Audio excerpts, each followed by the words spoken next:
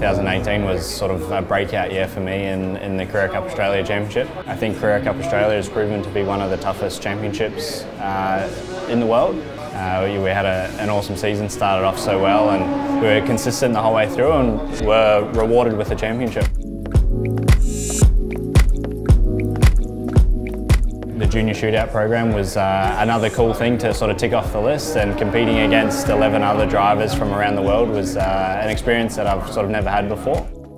To get a phone call a few weeks later and be told that I was the selected Porsche Junior for 2019 was, yeah, I sort of didn't know what to think at the time. It was something that I sort of had dreamed of for a while, and to live in that moment was pretty special. Winning the shootout, you have some funding from Porsche to race in the Mobil 1 Supercup, so I'm really looking forward to that. I think without that pathway I wouldn't be where I am today. The Motorsport Pyramid is something sort of recognised not only by Porsche but other brands worldwide, so it's quite important to Porsche themselves, and Porsche want the best drivers in their cars.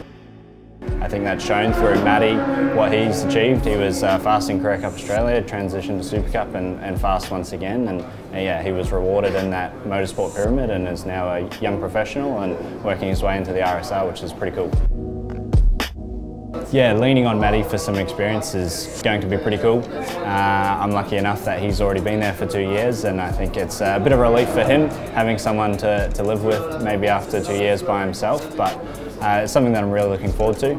For sure he'll have no problem going over and being right on the pace, and hopefully getting some results towards the middle of the year. So it's always tough, you know, for me at first, you know, you have a lot to learn. The tracks are so different, the way the teams work is so different, but I'm sure he'll have no issues getting up to speed, and you know, he'll be up there by the end. A little bit nervous, obviously heading into the first round of the season. Yeah, I think even starting at Barcelona is pretty cool, but I think we're fortunate enough to have the pre-season test there. Yeah, the racing is always very tight, and the track conditions are often quite hot, so it's something that maybe I might be a little bit more used to than some of the other drivers, but yeah, just can't wait.